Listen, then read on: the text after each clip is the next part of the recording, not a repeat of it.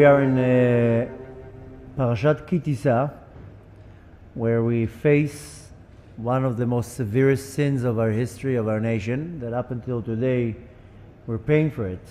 Needless to say, this is the sin of the golden calf, and which raises a lot of questions. First of all, how can they do such a thing? They just saw God coming down on the mountain, they saw miracles coming out of Mitzrayim, and they're still able to do such a thing. And there's many different questions, but we want to more find out what is the spiritual significance behind the sin, and how is that affecting me, and what do I need to learn from that. And before we even go to understand that, we have to understand the background behind it. Now, there is a question. I don't know if you have been to a chuppah lately, but when the groom puts the ring on the bride's finger, he tells her, "Arei at mekudeshet li," you are hereby sanctified to me, betabat zu, with this ring. And then he says a very interesting part, kedat Moshe beIsrael, as the religion of Moshe in Israel. Why are you calling it the religion of Moshe? It's the religion of God. I mean, why are you even saying the word religion? Why aren't you saying it's the rule of God? Why is Moshe mentioned here? Kedat Moshe? Like, what is that? Moshe's invention? Then the meaning behind it is that we know, I mean, we read the Torah a few times. We know that Moshe Rabbeinu had a journey and a half with the nation. They drove him nuts. From the moment he came there, he didn't even want the job. When Hashem asked him on the mountains, Moshe Rabbeinu did whatever he could to get away with it. He's like, I don't want this job. Find somebody else. And then he was forced to be in the job. And for 40 years, they drove him completely nuts, to a point that anybody else would be like, I had it up to here, I quit. So looking at this relationship, Moshe Rabbeinu fought with the nation of Israel for 40 years. But nevertheless, they stayed together. Moshe Rabbeinu never left the nation, and the nation never left him. And this comes to teach us with the bride and groom.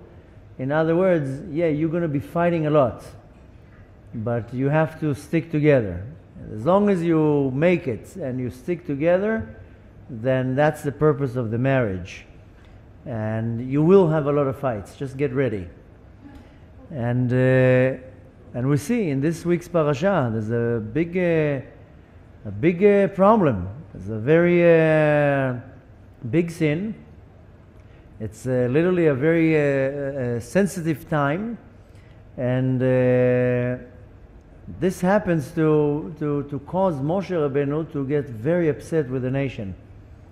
He got so upset that he really didn't know what to do with them. This was not just a regular sin or a regular complaint. I mean, they complained to him all the time. We want meat, we want food, we want this, we want that. This was already way beyond that, to a point that he got so upset that he took the tablets that were in his hand and he smashed them on the ground.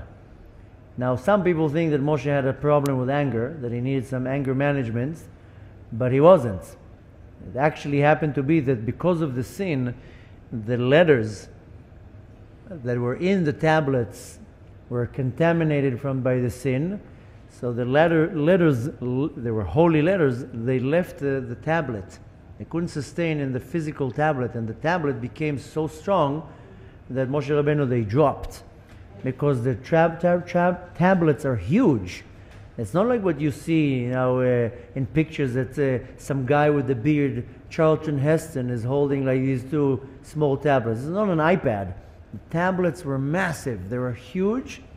And once the holy letters left the tablets, they fell down on the ground. It's not that Moshe was a hothead individual that smashed it. But nevertheless, the literal explanation here is that Moshe comes down from the mountain and he gets so upset.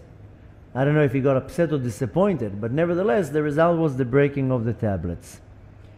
Now, this is a very harsh time in our history. This is a severe sin I mean, we had a few severe sins in our history, but this is one of the big ones, the golden calf. And it seems like the nation betrayed Hashem. It seems like they went against Hashem and they made a new God. And comes a big question. If this is the case, if really the nations of Israel betrayed Hashem, why would they choose a calf? a cow? Choose something else. Do something like a little bit more lofty. Why are you choosing an animal? So this is already raising the question, maybe they didn't really betray Hashem. Maybe there was something else there. Because if you're already betraying and you're leaving Hashem, why would you do it to a calf, to a little cow? Doesn't make sense. Make something else. And not only that, that if you're already choosing, and let's say, why choose an animal? But if you're already choosing to make a new God, then choose a human being. Why an animal? And if you already, if this is the case, then it should be a human being. So why don't you make Aaron? Aaron was the one who was left there. Moshe Rabbeinu left. Aaron remained. So appoint Aaron to be your new God. Why are you choosing a calf? From all things that you choose to make a God, why a little calf? Now comes even a more interesting question. If you're already choosing an animal, why a cow? Why not a duck? They saw a vision. Right, hold on. But why not a duck? Why not a... Okay, you're saying they saw a vision. So in the vision, they saw an eagle and a lion. Why not a lion? You're right, they did see a vision. But in the vision, they saw the chariot. They saw all four faces that were on the chariot. You're 100% right. But why specifically the cow and not the other faces they saw on the chariot, such as the eagle or the lion? But nevertheless, comes all these questions. Why a calf? Why not a different animal? Why not a human being? Did they really go and betray Hashem? What was really going on there? So first of all, we have to understand that this whole entire scene is to signify something that happens to us on a daily basis. And this is called falling down from my spiritual level. This is called, in Hebrew, called nefilah ruchanit. That I'm holding in a certain level spiritually, and I fall down. And this is what it comes to signify. And now I want to find out what's behind it. Because basically, in short words, in other words, this whole scene that we're reading about is coming to teach me for generations that I will also have times, can be every day, can be once a month, can be once a year, that I will fall down from my spiritual level. Now we have to understand a little bit the story behind it before we start analyzing it. Now, on the 6th day of the month of Sivan, we receive the Torah. We're all standing in Mount Sinai. We're seeing this whole miraculous show, and we're receiving the Torah. On the 7th day of Sivan, Moshe Rabbeinu says, okay guys, I am packing my bags and I'm going for 40 days. I need to learn this Torah. We just received now the quick overview in the 10 Commandments. Now I have to learn it. I have to understand what it means. It says in the Torah that I have to put tefillin on. It doesn't even say the word tefillin. It just says a sign on my hand. Okay, I need to know what means a sign. It says, remember the Shabbat. It says in the 10 Commandments, Zachor et Yom HaShabbat lekodsho. Okay, I need to go through a course. What does it mean to remember the Shabbat? It says that I have to write a mezuzah on my wall. Where? How? Who? When? How big? When do I do it? How do I do it? So Moshe Rabbeinu says, I'm very sorry guys, I am leaving for 40 days and I will be back with all the information that I need to teach you. So a day after Matan Torah, Zayin Sivan, Moshe Rabbeinu packs his bags. Of course, that's my addition. He doesn't pack any bags. But he tells the nations, I'm going to be gone for 40 days. And he goes up to the mountain. They all look. He ascends into the mountain and disappears. Now, 40 days later, when does it mean that he has to come back? On the 16th day of Tammuz. Very quick calculation. Tet Zayin Tammuz. Now, they saw Moshe Rabbeinu leaving on the 6th hour of the day, meaning in the middle of the day, probably around noon in the afternoon, maybe it changes with the time of dawn. But we know, based on our teachings of our sages, Moshe Rabbeinu took off. The flight was scheduled for 6 hours after dawn. He took an El Al flight, and he got first class, and that's where the airline got its name, by the way, the El Al, because he went, El means to, Al means above. So he went above. That's where the airline got its name. I'm sure somebody thought of what should we name the Israeli airline. And some wise guy said, hey, Moshe went up to the Shamayim. He went El Al. Let's call their company El Al. Nevertheless, no, Al El will be above the God. El is a God, but El means to, Al means above. No, not El like a God. El means, you say, Ani olech el hachanut, I'm going to the store. So it's like to. So El Al got the name for Moshe Rabbeinu went up. He probably has a copyright on the name. They brought the rights. Nevertheless, 40 days, Moshe Rabbeinu is up on the mountain. Now, they're all waiting. Now, let's wait. Moshe's gone 40 days. They're biting nails. When is he coming down? What are we getting here? So in the meantime, there are two rulers that stay behind. One of them is Aaron HaKohen. He's left behind to take care of business. And another individual called Hur. He's the son of Miriam the prophet. These are the two people that got the keys to the chamber, to the office. They're now in charge. Now, everybody's waiting for Moshe Rabbeinu. Now, they're counting the days. 39, 38, 37. Now, what happens? They're coming for the day. Comes the day, Tetzayin B'Tammuz. Comes noon. Novi comes up. Waiting another hour. Where's Moshe? Why is he not coming? Where is he? Now starting to panic. Wait a minute. The guy said he's coming. It's noon already. It's already a couple hours after. Starting to panic. Now everybody is starting to give all sorts of assumptions. They're all Jews, of course. Don't forget. They're all Jews. He did this, he did that. Okay. One opinion comes and says, we're fools. We were taken for a ride. How can a human being be in Shammai for 40 days and come back? What are we, idiots? We fell for this trick. He left. No, it doesn't matter. We're not upset at him. Maybe it was too good up there and he didn't want to come back. But how can we were taken for fools here, thinking that a human being will go up to the mountains with no food, with no drinks? He didn't even take his pillow. Sometimes you travel abroad, you see people travel with a pillow, so they have to put their head on the side. How can he even be alive? Doesn't make even sense. And right away, this opinion was the one who took precedence, and everybody was like, oh my gosh, Moshe is not coming back. We wasted 40 days. Now came a group of people, they're called the Erev Rav. And they came and took opportunity. They saw Moshe Rabbeinu was not coming. Right away they said, no, he left, he died, he's not coming back. We know the Satan also showed the vision that they showed Moshe's death, that the angels are escorting Moshe, and says, he died. And now this Erev Rav, they came and they said, okay, listen, Moshe is not coming. Let's make ourselves a new God. And they said, we're very good at that. You know who these Erev Rav were?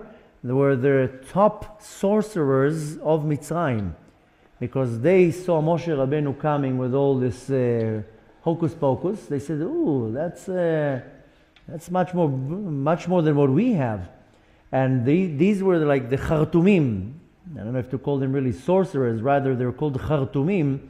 The ones who were doing the sorcery and the witchcraft and stargazers. These are the Erev Rav. They came out. They was like, ooh, this is some power here. Specifically, there was two of them. One of them was named Yunus. And the other one is Yoveros. Maybe I'm not pronouncing the Yonverus. That was the two Chartumim that came out of Mitzrayim. There's a part of the Erev Rav. Yonus and Veyonverus. Nevertheless, they said, listen, let's make our new God. We're good with that. We know how to make gods. So we'll make a new God. Right away, they go to Hur. Hur was the son of Miriam, and they tell him, let's do that. Hur says, no, I'm not going to allow such a thing. So they kill him on the spot. No questions. Right away, mafia, shoot him in the head. So they go to Aaron. Now Aaron saw what they did to Hur. Aaron was a little bit more wiser, and he says, listen, if you can't fight them, join them. That's where the term came. Aaron says, listen, what's good going to do if I'm going to fight them? They're going to kill me.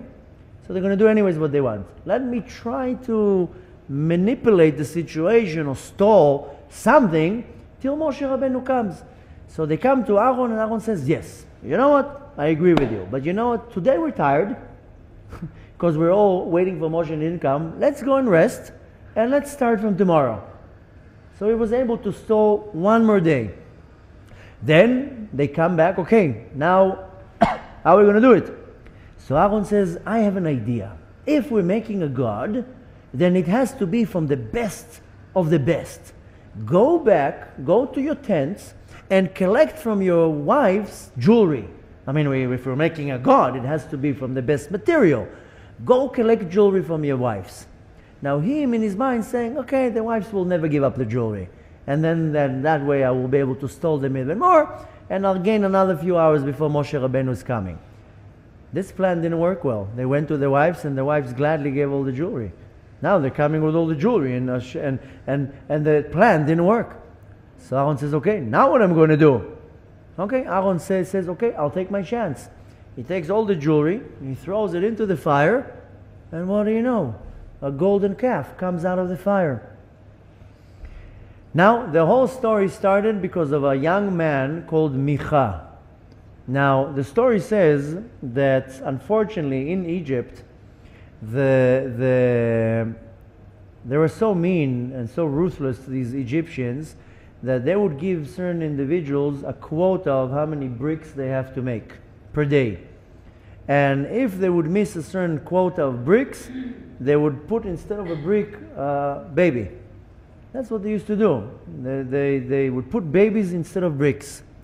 One time Moshe Rabbeinu goes and he sees a baby stuck in the wall in between the bricks, and he sees the baby dying. Moshe Rabbeinu tells the Kadosh Baruch Hu, turns to Hashem and says, let me get the baby out. Why is it, I can't stand seeing such a sight. So Moshe Rabbeinu gets a very, very harsh answer from Hashem. Hashem tells him, no, these babies that are stuck in the walls are going to be future to sin against me. So already now they're being stopped from doing even the sin. In one way you can look at it as a very harsh answer by saying, no, they're going to sin, I'm stopping it now.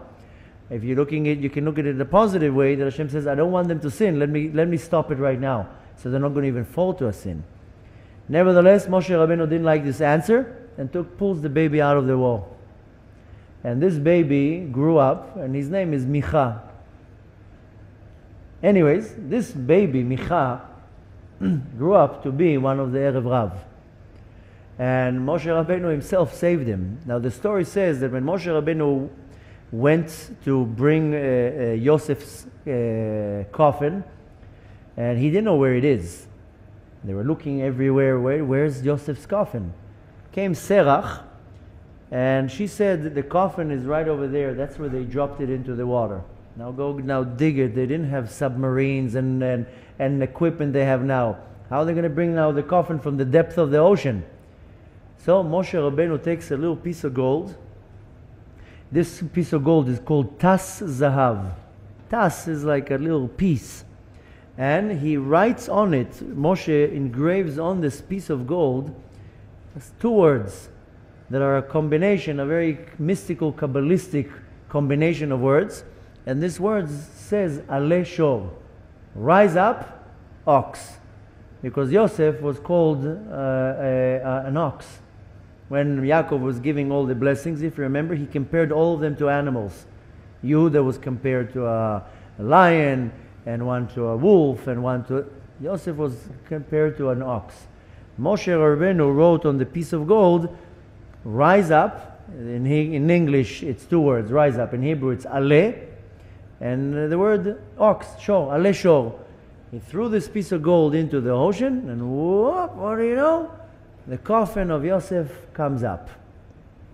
Now what happens? Moshe Rabbeinu was so busy with the coffin, he didn't even notice that that piece of gold was on the coffin, but he was busy with dealing with what he has to do and getting ready to leave Mitzrayim. This young man, Micha, came and took that piece of gold. He saw it and he came and took the piece of gold. And later on, this is the time when Micha actually took this piece of gold and he threw it into the fire. When Aaron took all the jewelry and he threw it into the fire, it's not that the jewelry came out. It was that piece of gold that he threw, Micha threw it into the fire. And what does it say on the gold? Aleh shor, come out an ox. And a calf comes out. The son of the shor comes out of the fire. Now, Aaron is trying with whatever power he has to push it a little bit more. Whatever he can. Aaron was not participating in it. He was trying to trick them. He was trying to manipulate the situation that he will gain another day. And really Moshe came one day later. That was the mistake. There was a calculation here with the hours. Because Moshe Rabbeinu didn't tell them I'm coming, didn't tell them the date I'm coming. He just says I'm coming in 40 days. And obviously it was a miscalculation here. And what happens? Instead of coming on Tet Zayin B'Tammuz, Moshe Rabbeinu comes back on Yud Zayin B'Tammuz. And that's the day, I mean, up until today, we fast on Yud Zayin B'Tammuz, the 17th of Tammuz. That's when the tablets broke. That's when Moshe Rabbeinu comes. Of course, Moshe Rabbeinu already hears the news in Shamayim. Hashem tells him, Lech red el ha'am ki shechet amcha. Go down to your nation. They sinned. Now, hearing news, it's not like seeing news. In the beginning, Moshe heard it. He's like, no chance they did it. He comes down from the mountain. He sees with his own eyes and breaks the tablets.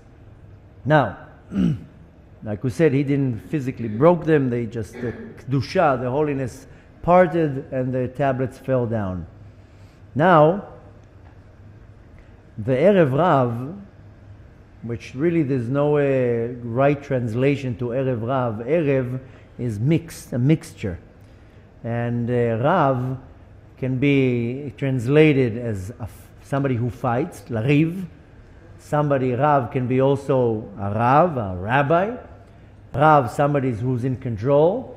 But nevertheless, up until today, we have a mixture of this Erev Rav. People who look like me, with beards and peot and suits and hats and pray 3 times a day and managing yeshivot and a big organization, and their entire agenda is nothing but money and power and to make people fail. They just celebrate Purim every day. Every day they have a costume on, but they're not really have any agenda to do Hashem's work. Nevertheless, they had a very hard argument. How can it be that a human being will survive 40 days in the mountain? It can't be. But nevertheless, we know Rambam, for example, said, no, actually Moshe lived physically in the heavens. It wasn't that he left the body behind and the neshama went. Moshe physically lived in Shamayim.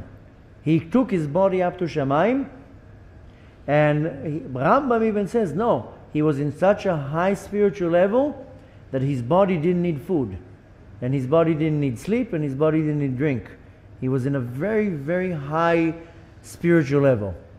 There is a midrash that says, specifically on the midrash on Parashat Ha'azinu, that it says, that's what it's talking about. It's talking about that Moshe says on himself, 40 days I didn't drink anything, I didn't eat anything. Moshe himself saying, I worked hard to get this Torah for you. I fasted for 40 days. You know what it is to fast for 40 days? Now in 2 days we're going to fast for 12 hours. People are already starting to get dizzy from thinking of one fast. They're already thinking, how can I get a way out of it? Moshe Rabbeinu says, I had to work really hard to get the Torah.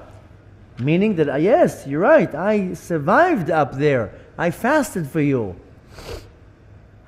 Comes a big question. Now, how did they expect a calf to replace Moshe? I understand you're appointing a human being, but a calf? An animal? What's the logic behind it even? More than that, if it was Moshe Rabbeinu who died, so what if he died? Why are you betraying God? Why are you changing a God? Say, okay, our leader died. Let's get a new leader. Why are you changing the God here? Why are you believing now in a new God? I understand. Okay, let's believe for a second. Let's listen to the argument of the Erev Rav that Moshe Rabbeinu is human. There's no chance he survived on the mountain for 40 days. Okay, I'll accept that, but why are you changing the God? Why are you going against God? Wait for God to appoint a new leader. Or say, okay, no leader. Let's just direct our faith into God. Why are you now creating a new God? Now, the commentary explains, gives an answer to that, and they say they weren't looking for a new God.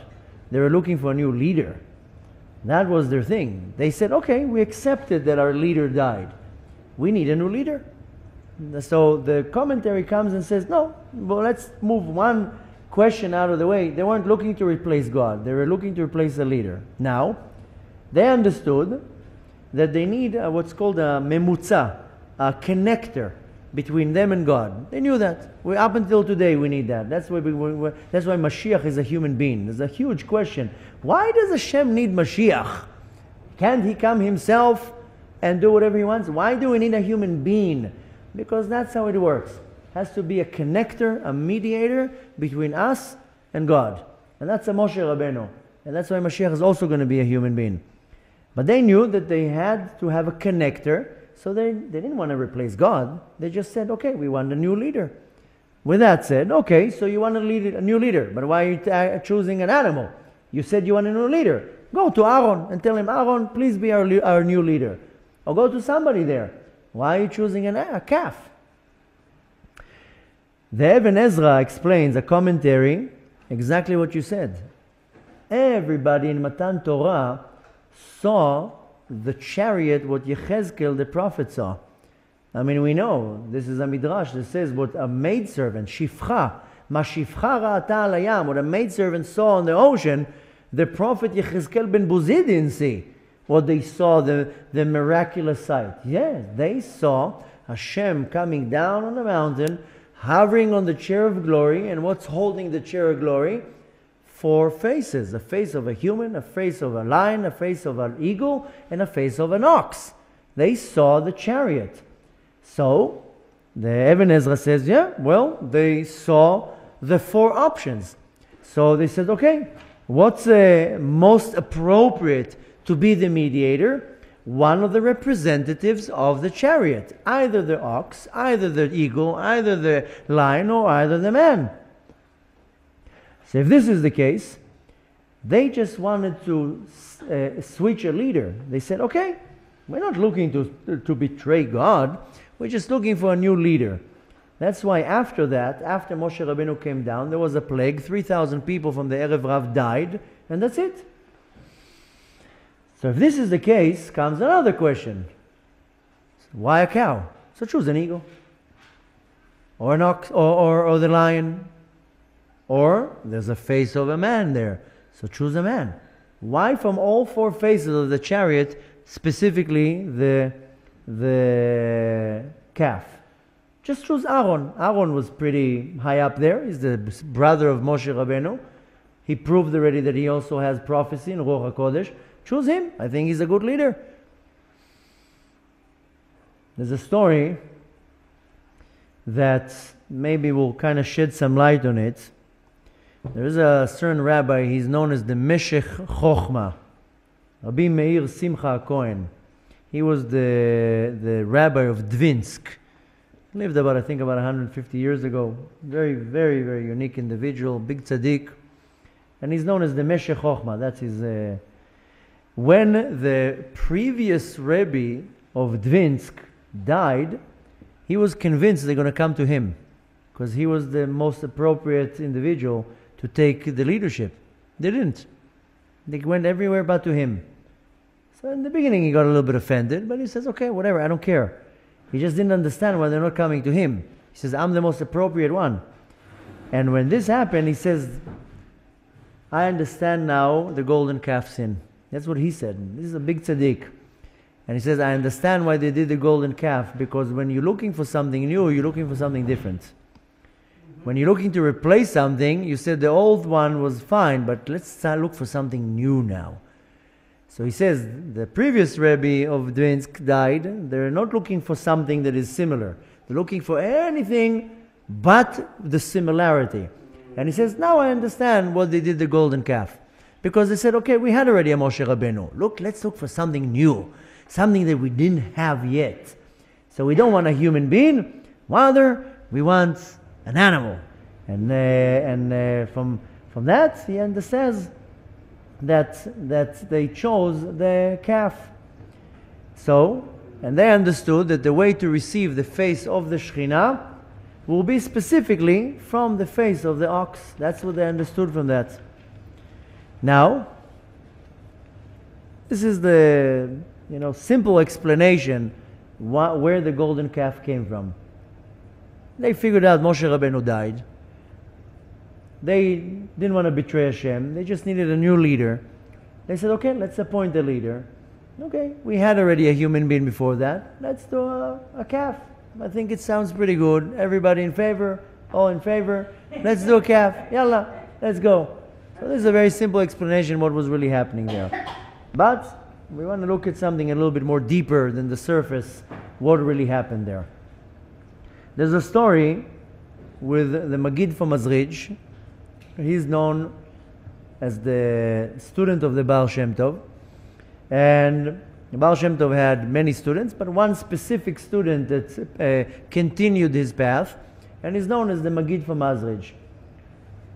Later on, he was the Rabbi, the teacher of all the great pillars in the Hasidic world that came to study in his yeshiva. He was located in a city called Mazrij. Physically, he was a sick man. He couldn't travel like the Baal Shem Tov, and everybody went to learn from him. And all these big names that we hear in the world of Hasidut all studied in the same yeshiva.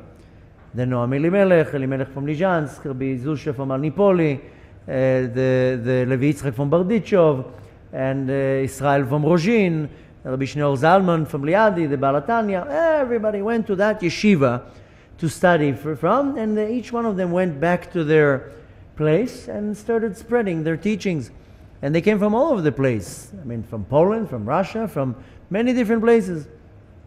The Maggid from Mazrij had a son, and one day he sees his son crying. He tells him, why are you crying? The son tells him, because I was playing now with all the kids here a game, and this game is called hide and seek. And one kid has to look for all the other ones that are hiding from him.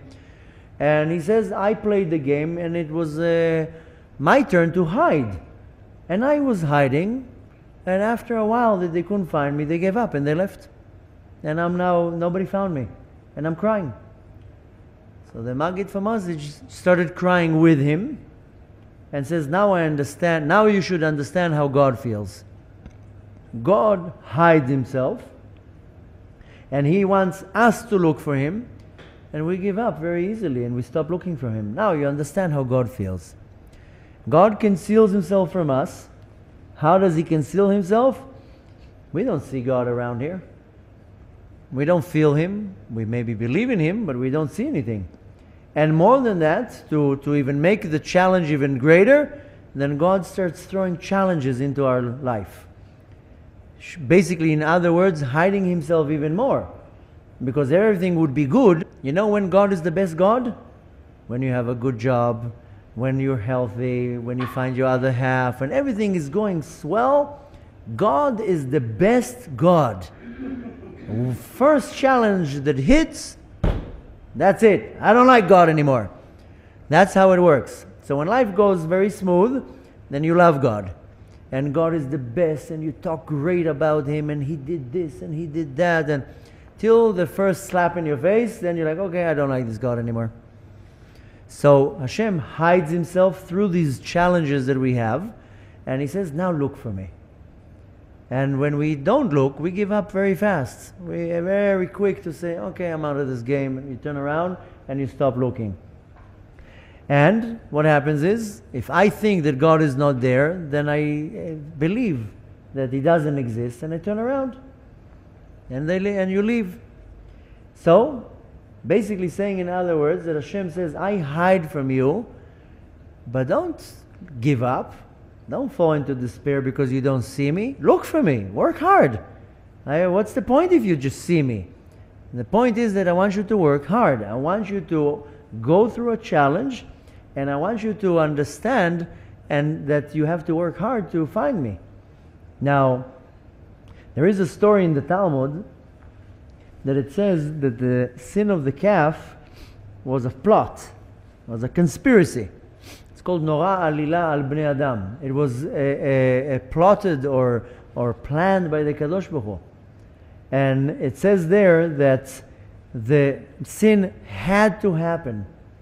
It had to happen one way or another. The Kadosh Baruch Hu said, okay, I have to put them through something, through a certain situation, and I plan for it to happen. This is what the Talmud says, that the sin had to happen. The Kadosh Baruch Hu had a conspiracy against the humans for only one reason. God wanted them to be a Baalei Tshuva. He says that now they're tzaddikim. They went through going out of Mitzrayim, they counted the 7 weeks, they elevated themselves, they refined themselves. Then came Matan Torah, they were elevated to a very high level of tzaddikim. Then they all died, because we know that every time that Hashem spoke, their soul went out of their body. And which the reason for that was because some sins you can't get your kapara, your atonement in this world. You can't bring a sacrifice, you can't do anything. And one of them is Chilul Hashem. When a person desecrates the name of Hashem, you can do tshuva in this world, it's not going to help. The person has to die. The death, it's what will atone for that sin. So Hashem said, no problem, I'll kill you all. I'll just reveal myself a little bit more. All the souls jumped out of their bodies, and then he put them back into their bodies. They all had a near-death experience, and then he was able to atone for their sins. So they all became tzaddikim. Hashem says now, oh, this is not enough. I want them to be Baalei Tshuva. I want them to do tshuva. What's the way for them to do tshuva? They have to sin. Now if I want the tshuva to come from a very deep place and that it should reach to a very high place, then the tshuva has to be coming from a very severe sin. So the Talmud says, yeah, Kadosh Baruch Hu wanted them to be Baalei Tshuva. He made them sin. Very simple. And specifically, Kadosh Baruch Hu made it that they fall in a severe sin, not something small. Basically teaching us, in other words, the more that Hashem pushes you away from Him, the more He wants you. If the challenge is small, then means that the separation, the distance is small. But when the challenge is big, the more Hashem pushes you away, the more Hashem wants you to be closer to Him. That's why our sages say, when you have challenges, accept it with a lot of love. It's Hashem's way of hugging you. It's Hashem's way of kissing you and saying to you, I love you. I want you to be close to me. Now, if I already have failed in a sin, which happens to us 17 times a day, but if I already failed in a sin, that just means that Hashem really wants you close to Him. So that's why He allows it to happen. And that's why He puts such a big Yetzer Hara. And that's why He puts so many challenges, because He wants you to rise above your level and do tshuva. And not to fall and say, okay, I'm such a bad person, I did so many bad things. No, Hashem says, no, I want you to do tshuva. I want you to rise to the occasion. I want you to get up, brush the dirt off, and says, okay, nothing happened. I'm going to go above my level. And this is called a Baal Tshuva. It says where, in Hebrew it says, "B'makom she'baalei tshuva omdim tzadikim gmurim enam mecholim la'amod." It says in the Talmud that a place where a Baal Tshuva stands, a complete tzaddik cannot stand. Because the tzaddik doesn't have the temptation. The tzaddik doesn't have the challenge and the battle. So that Baal Tshuva has that. You know, the example for that you can find in the Parashat that is called Lech Lecha. Lech Lecha is when Avraham Avinu goes out of Haran. Now, one can look at this, that this was Avraham Avinu's going up. That's where he got elevated. That's when he became Avraham. First, he was only Avram. But then he became the Avraham. He became a much higher level. One can say, no, Parashat Lech Lecha is Avraham's promotion. That's when he became a much greater leader. But then again, we see here a falling. Avraham Avinu had a nefilah, we call it. He failed. How? That when he was going out of Mitzrayim, when he went out to Haran, they went to Mitzrayim. Sarah was taken hostage by the Egyptians. And then he says, Ata yadati ki yefat mareat. Now I've noticed that you are gorgeous. Oh yeah? Where were you for 70 years? That you didn't notice that your wife is gorgeous? What, you were busy somewhere else? No. He was so holy that he never looked at his wife, or either he was such a holy level that he didn't see her physical beauty. Now that the Egyptians took her, he says, now I realize how beautiful you are. In the level of Avraham Avinu, he went down in his level. Before, he was in such a high level that he didn't look at the physical beauty. He just saw the inner soul, the inner beauty. Here, now he sees suddenly he sees her body, he sees her face. And he says, now I know that you're pretty. Avraham Avinu went down. So what was the cause for the elevation is the fact that he went down. He had to go down. That's why physically he went to Mitzrayim. He had to go down south, down in the level in order to ascend. This is called a Yerida Letzorech Aliyah. And it seems that he's going down, but really the whole parasha is talking about Avraham Avinu going up, and it had to be with going down, with an ascending. So we see that the Kadosh Baruch Hu will put me in a situation that I will fail, that I will go down in my level. Why? So I can rise up. And when I rise up to a much higher level. It says in the Talmud, specifically in the tractate Avodah Zarah, page 40, that Rabbi Yochanan said in the name of Rabbi Shimon Bar Yochai, and he said, the sin of David HaMelech wasn't a sin. He's not really, we see it as a sin. David HaMelech didn't sin. In his level, it wasn't really a sin. And not only that, Rabbi Yochanan says in the name of Rabbi Shimon, even when the nation of Israel sinned with the golden calf, it's not a sin. It wasn't a sin. Why? Because there was a conspiracy, so to say. They made it that they will sin. And you know what? Then you can't hold a person accountable when you trick him, so to say. Same thing here. You know how many times we do sins and we're forced to do the sin. And there's not going to be a judgment for that, and there's not going to be a punishment for that. Because Hashem wanted to put me in a situation to test my reaction. To see if I will get upset. To see if I would lose my temper. To see that if I will lose my how do you say, optimism. That I will become sad and depressed. To see if I will let all my anger at everybody around me. Hashem is constantly testing my reactions. So Hashem will, so to say, manipulate the situation that I will fall into a sin. And now he says, okay, now let's see how he reacts.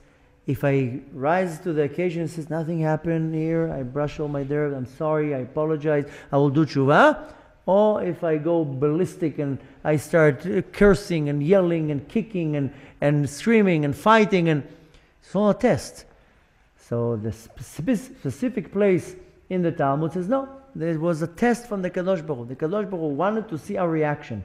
How are we going to react? How are we going to do? What are we going to do?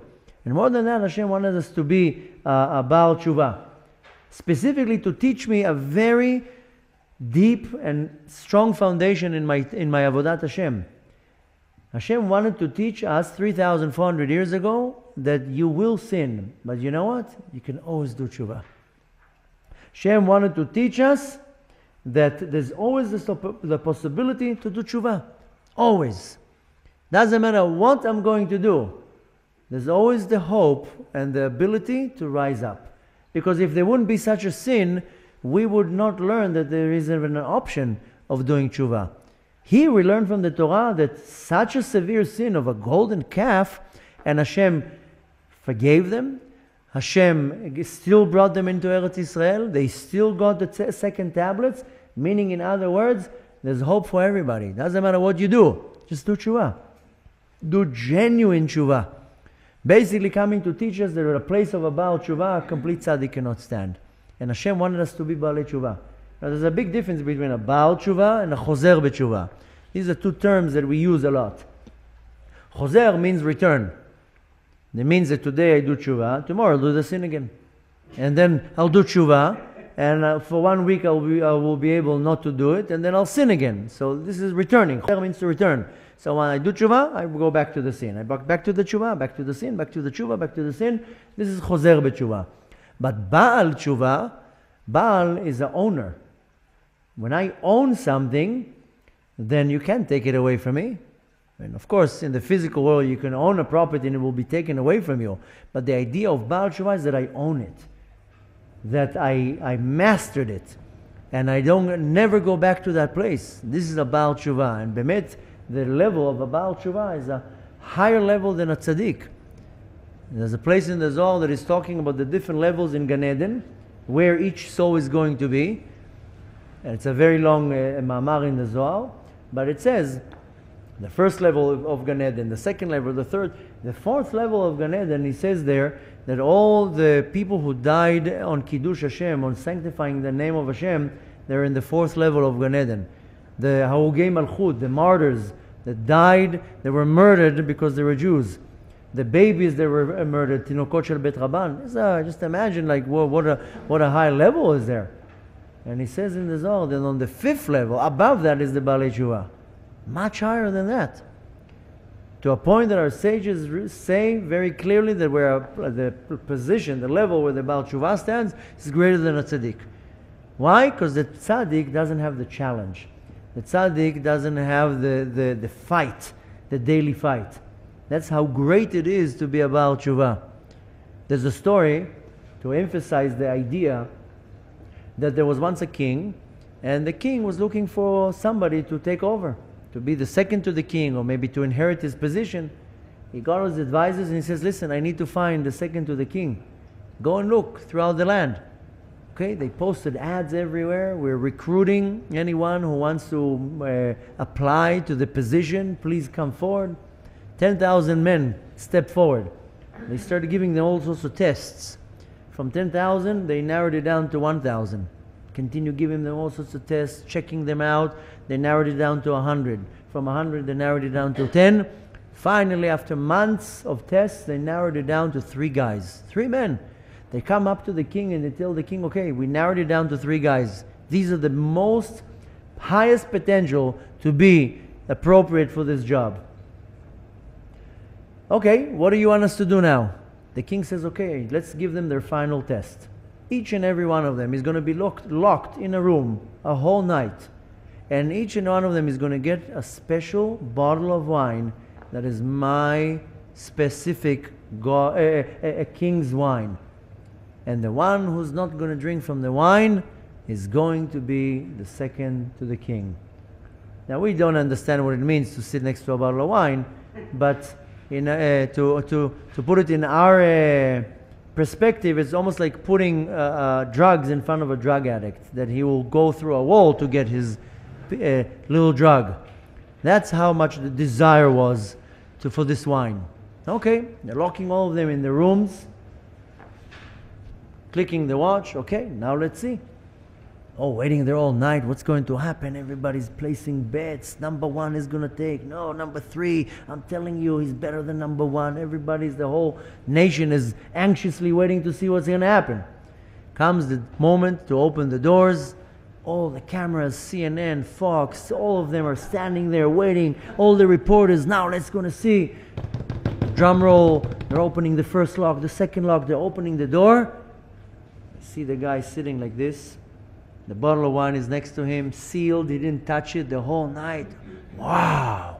Everybody's, look at that. That must be the next king. Okay, they're going to the next door. Cameras are ready. All the reporters are standing there. Drum roll. They open the door. They're looking. They see the guy on the floor. All drunk. The bottle is open, completely finished. They say, okay, this guy, he's definitely not getting anything here. He got the wine as a present. Now they're coming to the third door. Drum rolls. Cameras are there. Everybody waiting. They're opening the door. They see the guy sitting on his bed. They're looking at the bottle of the wine. The bottle of wine is opened.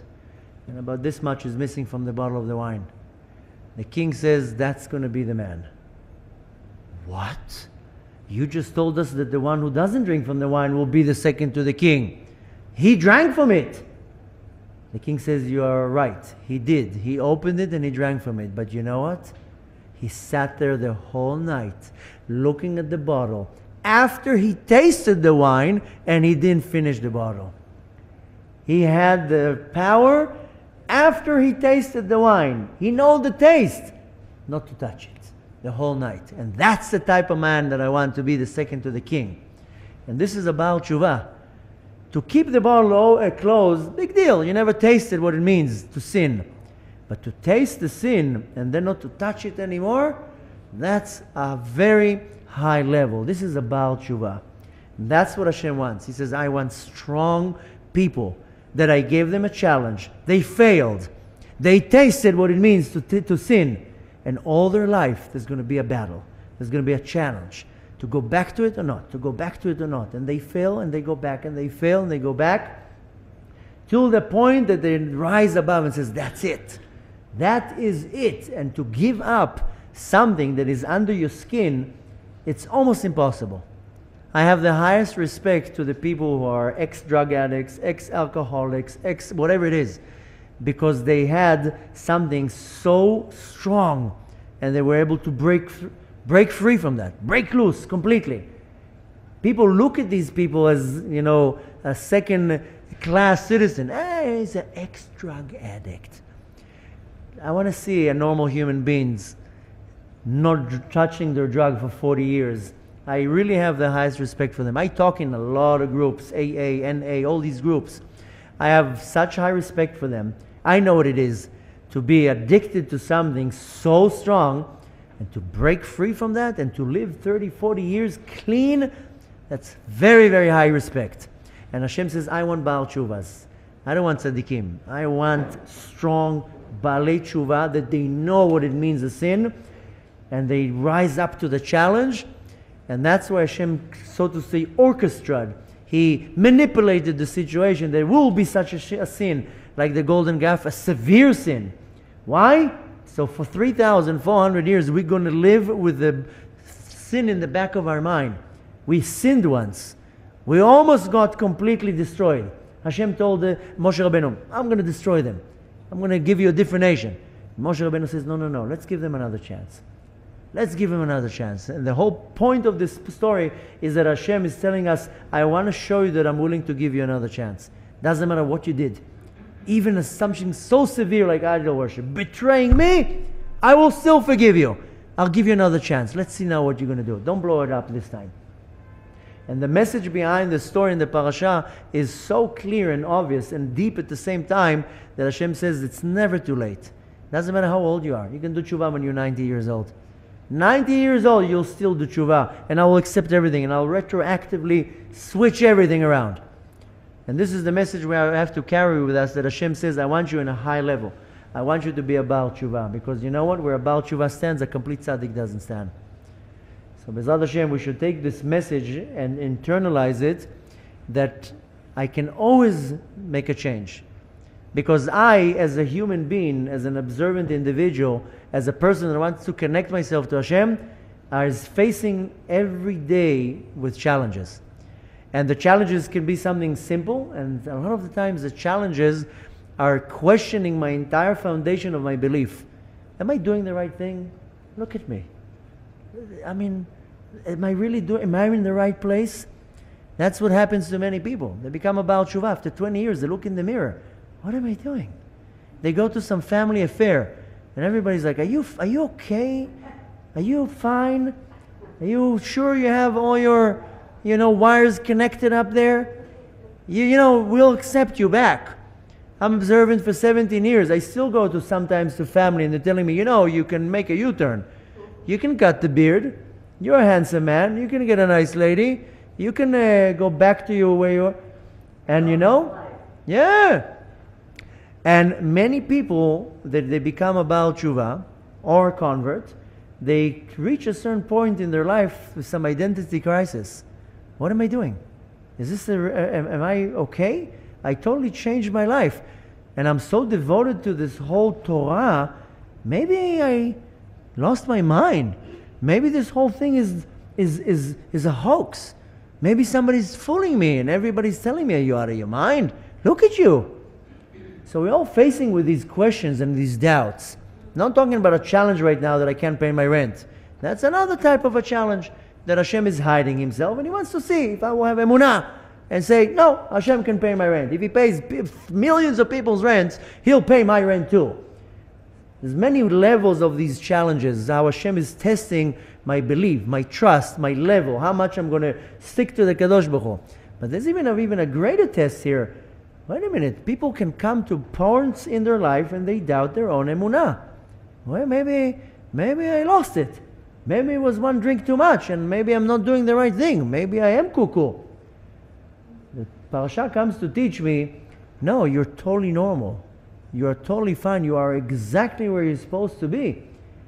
And the reward for that is huge. To be able to serve Hashem without seeing Him. Moshe Rabbeinu was able to see all the generations forward. Moshe Rabbeinu saw everything. He, Hashem took the movie of this world and fast forwarded like we had in the VCRs 20 years ago that you and it goes fast.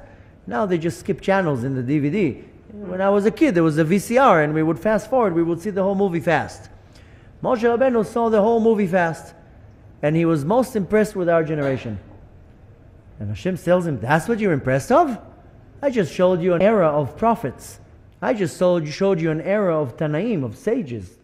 Huge giants. I just showed you Mekubalim and Rishonim and Achonim. That's what you're impressed from? Moshe Rabbeinu says, yes. Because to be a good individual, when you have Bet HaMikdash and you see the Shekhinah with your eyes, it's not a big deal. To be able to be an observant Jew when you have a prophet in front of you, that's not a big deal. But when you don't see anything, no Bet HaMikdash, no godly revelation, no prophets, no nothing, and you still serve Hashem with all your heart, that deserves credit. Moshe Rabbeinu says, that's the generation that I have the highest respect to. Because they don't see any type of godly revelation and they wake up at 4 o'clock in the morning to go to the freezing cold mikveh and they pray shacharit and learn Torah and say Birkat HaMazon after eating and observe Shabbat and doing all these things without seeing any godly revelation. That's the generation that will receive Mashiach because they're doing it with all their heart. The real emunah. So the parasha comes to give me a very solid message that yes, Hashem is going to be hidden from us till Mashiach is going to come. And there's going to be a lot of challenges. And there's going to be a lot of doubts in my belief. And a lot of doubts in what I do. And everybody's going to come and laugh at me and put me in a corner like saying, you're out of your mind. And constantly is going to be this battle. Am I doing the right thing?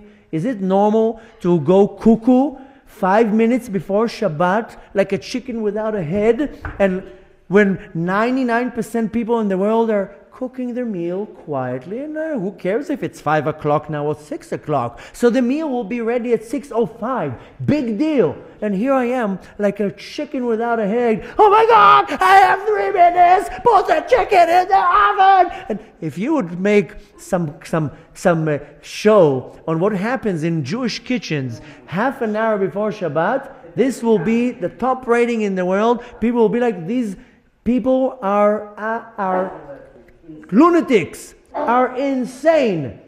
And we're still counting to the minute. Do I have time? Do I have time? No, it's past the minute. Okay, I can't take a shower anymore. People would look at us from the outside. This nation is a nuts. We're nuts. We're crazy. We're crazy. But we're crazy about Hashem. We're crazy about Hashem and we're crazy about the Torah. And that's what the Torah comes to teach me in this parasha. You're not crazy. You are totally normal. And yes, there will be a lot of tests and a lot of challenges, and what you're doing is going to look completely ridiculous to you. But you know what? That's part of the game. And Hashem is waiting, He's looking, He's hiding Himself on purpose. Let's see if you find me. There's an excitement here for Hashem. I want you to find me. I want you to work hard. You think you're going to get something from working for free? No, work hard. You know, when I grew up, my father did very well, and a lot of money. But he always made me work. All my friends, I lived in an upscale neighborhood. Everybody got their cars and their motorbikes. My father said, "You're going to work. I'm not giving you anything." Which at the time I thought he's the worst father. But now I look back and I was like, he's the best father. Because I'm looking at all these people who grew up with me. They don't know how to function in the world. They're depending on a check coming every month from a father. And I'm one of the only ones from the crowd that no, my father told me when I was 11, you want something, go and work. I worked, you work. I used to paint fences, take things, garbage out, I would clean cars. Yeah, this world is about working. It's not about receiving checks once a month. Go and deal with the world. Work hard. Hashem says, I want you to work. I want you to become a Baal Tshuva. I want you to kvetch into, the juice is going to come out of you. And you know what? When you have a challenge, this is not a failure. This is what society will tell you. If you failed, you are a failure. If you failed, means that you just fell down so you can rise higher. We call it a yerida letzorech aliyah, going down in order to rise up. The easiest word to put it is to catch momentum. You want to jump over a fence, you have to go back. You can't jump over the fence. You go 100 meters back so you can run and jump over the fence. So Hashem says, I'll help you. I'll push you on the floor. Now you get up. Very simple. Just get up. Zad Hashem, we should internalize this message that Hashem has something in store for us. Hashem has a plan for us. Not to get discouraged so fast, not to give up so fast when there's a challenge. And to understand that this separation from Hashem, this unclarity is how Hashem is expressing, I want you to be close to me. Work hard, and you'll rise to a higher level, and another level, and another level. And don't think that you're stopping. You reach to one level, will come the next challenge. Hashem will push you again. Till the day that you leave this world, or the day that Mashiach comes. People think that maybe when you retire, when you're 65, 62, 68, whatever it is, depending on the country, that's the same thing when you're serving Hashem. No, you never retire with Hashem. You're 90 years old, you're still growing. And believe it or not, people in their 80s, they have challenges and ups and downs. But we should take from that the lesson that this challenges and these ups and downs is only for our benefit. It's only to become closer to Hashem. And needless to say that when we apply that, that's how we survived as a nation, because we're holding on to the Kadosh Baruch Hu and saying nothing's going to move me from Hashem. B'ezrat Hashem, we should learn from that also to look at other people and their failure and not to judge other people. It's very easy to look at another person and say, look, he's a failure. No, he's not. He's going through his challenges. And when I judge another person, then I'm bringing on myself triple of his challenges. I have to look at any other person and says, okay, I also have challenges. I also fail here and there. And sometimes I fail a lot. The point to take from that is that it's never too late. There's always place to do tshuva. And now we're standing in a very auspicious month to do tshuva, in the month of Adar, where Hashem accepts the tshuva very, very easily. And a few days from now we're celebrating Purim. This is a very auspicious time to do tshuva, to a point that I can transform everything. Everything can be transformed from bad to good. The point to take from that is that we have to do one last kvetch here, and then the thing that we most don't believe in, that Mashiach is coming, will actually become a reality. We spoke about it yesterday in Shabbat. Most people don't believe Mashiach is coming. They say they do, but they don't believe. Very few people really believe He's coming, and they're prepared. So we have to do the last kvetch, the last effort, so we can see the ultimate concealment come as a revelation. And then, needless to say, what a reward are we going to receive? What a high level of spiritual revelation we're going to encounter very soon with the coming of Mashiach. And B'ezrat Hashem should merit to see it very soon with their own eyes. Should they have a beautiful rest of the week. Happy Purim. And may our life will be full of laughter and happiness.